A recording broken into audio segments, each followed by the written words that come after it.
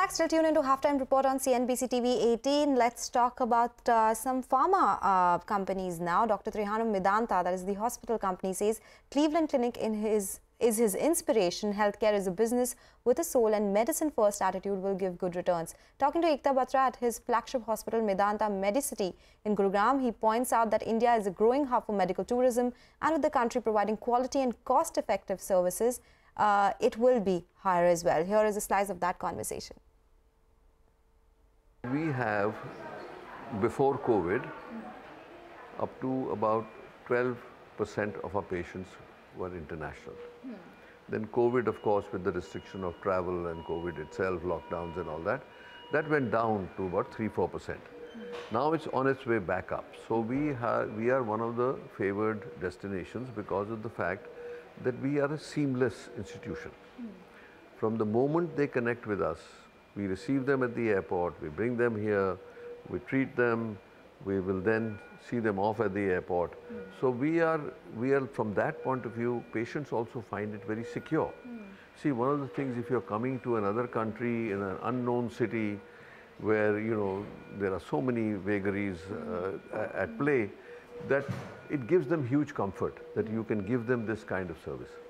So it had fallen to around 4% of sales during COVID, and medical value tourism has probably risen to around 6%, 6 to 7% now. Right, but maybe it's a little more even now from the time as we are talking, because the recovery is much faster.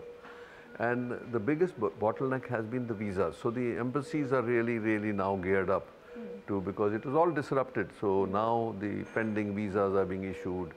We have, as we speak today, over 140 visas waiting in Iraq to come. So, and the other thing is that, you know, the Prime Minister has announced these two schemes, no, Heal in India, Heal by India. And that also has triggered that all the services that participate, and you start from patients, recognizing or talking to the doctor, or recognizing which institution to go to, from that point to send them letters for the visa letters, from the visa to the airport.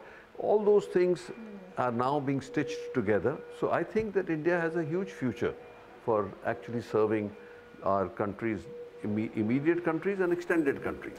But what is the USP that India has vis-a-vis the other countries that are equally focused on medical value tourism? So there are three major things you can speak of. One is that we have the highest level of care available here across all specialties. So that you cannot, if you close your eyes, and I took you to Cleveland Clinic today, and you opened your eyes there, you would not know the difference where you are. So that is one part of it.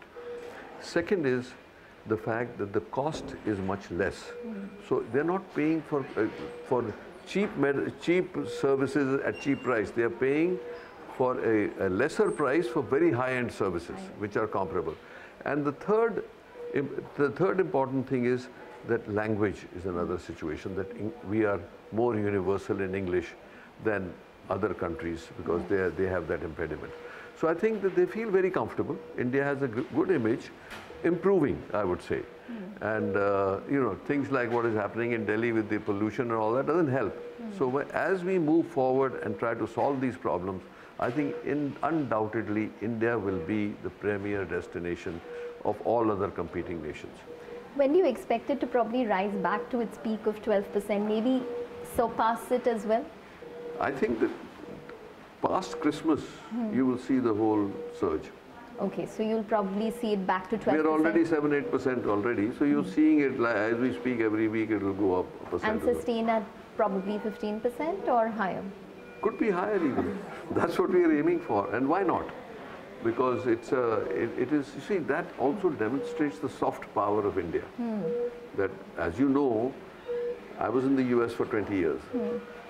So 17% of all super specialists were Indians in America, right? Out of 350 million people. Today it must be much more. If you look at NHS, 30% of the doctors who do the service are Indians. If you look at the nurses, they're all over the place. So the branding of India as a superior human capital is already established. Okay, that was a piece from a very special series we have planned for you, Medicine Box, a deep dive into the world of pharma and healthcare. Catch snippets of this conversation all day today only on CNBC TV18.